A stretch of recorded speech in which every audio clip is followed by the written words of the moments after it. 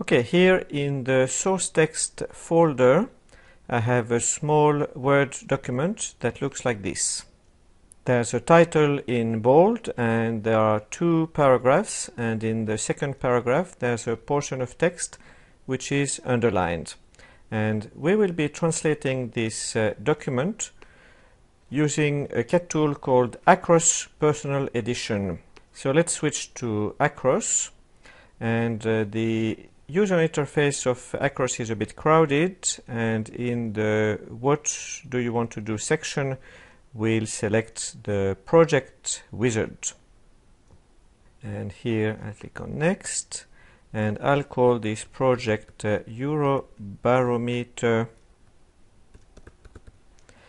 and I'll add a file, and this is the file that I just showed you here. Open and next. I'll accept the default project settings and the default reporting template, and the rest I'll leave it as it is. So I'll click on next. The source language is English and it's United Kingdom, and the target language is French. So I'll click on next, and here under configure I'll select splitting settings, and basically what it is, it's about segmentation, and by default Acros segments by paragraph, and I want to segment by sentences like in most other CAT tools. So I'll tick this setting here and I'll click on OK and OK and next. Now I have a workflow that consists of translation, and the task type is document translation. So finish.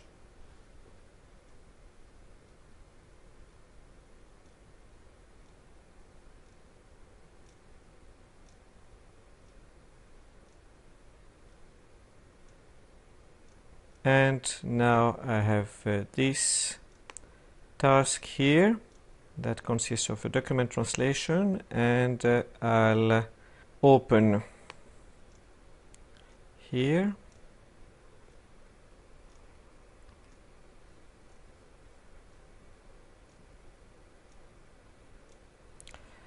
And now Acros displays the document. So it's the interface is a tabular one, 2 columns. In the left column I have the source text, and the right hand column, which is empty, is for translations. But the active target segment is at the bottom here, so this is where I'm going to enter my translation. So I'll enter the first part and then the second one here. So that's it, and to move to the next segment I'll use this button here, next, like this, and now the active segment is the one highlighted in blue, and I'll also translate it quickly like this. Okay. And again I can move to the next segment, that's also Alt down arrow. And now I have my third segment, so I'll enter the translation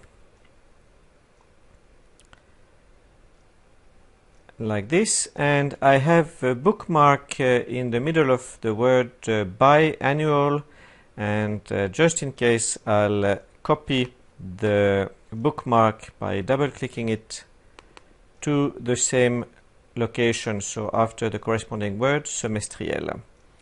And that's it. And now I'll move to the next segment, and that's the last one, so I'll enter it quickly like this. And here I had a portion of text which was underlined. The most effective acteur in French, it's l'acteur le plus efficace. So I'll select this portion and I'll use this icon here to underline it. So it's what you see is what you get in Acros. I'll click next again, and now Acros tells me I have reached the end of the document. Yes. And now I can see that the status of each segment, well, there's 3 possible statuses. The first one is untouched, and then touched, which is what I have, and then I have translated. So I could review my translation and press Alt-R to mark the segment as translated, or I can do everything in one go via Tools. I can mark all paragraphs as translated. So this should finalize my translation. There are a few quality check settings. Well, it's okay, so I'll finish the task and okay. And now I'll click on Store and Finish.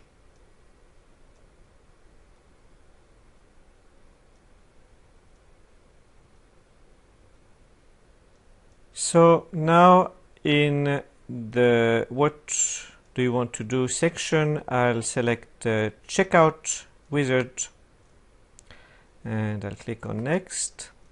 And now I have this project that I want to export. And next, this document is the one that I have finished, and yes, checkout.